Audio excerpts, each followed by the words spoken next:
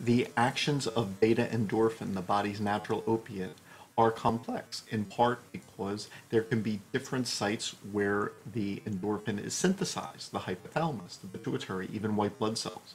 There can be distinct regions where receptors are expressed that have different actions, say in the central nervous system versus the peripheral nervous system. These endorphins and receptors could also be expressed at different points in an organism's life. There can be different alleles of a specific gene in a population which may function differently. In this simulated experiment, modeled on one using infant primates, puppies are compared which possess the wild-type allele for the mu opioid receptor to those which possess a different and alternate allele for this mu opioid receptor.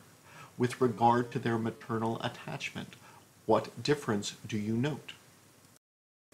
If one were to compare how easy it is for puppies to become accustomed to the idea of their mother leaving, this will upset them at first, but after repeated instances where their mother leaves, is there a notable difference between the wild-type puppies versus those which have the alternate allele of the mu opioid receptor in how relaxed they are at their mother's leaving?